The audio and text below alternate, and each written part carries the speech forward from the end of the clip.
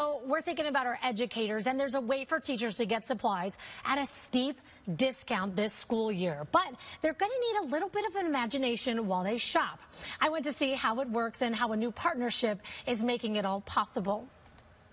They say one man's trash is another man's treasure, but this Phoenix warehouse is filled with gems, overflow or newly returned products at a fraction of the market cost. All surplus sometimes gets returns of items that maybe the public don't want, but a teacher can use creatively in their classroom.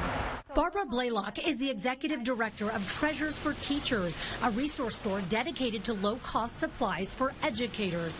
And they've partnered up with All Surplus Deals for the first time this year. They're getting stuff that would ordinarily end up in a landfill. And our teachers are incredibly creative.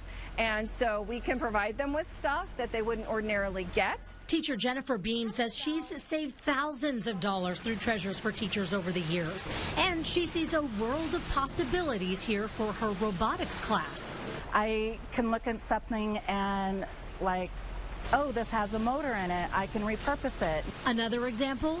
This is a paper blind, but you can see that it got damaged in shipping, so it's bent.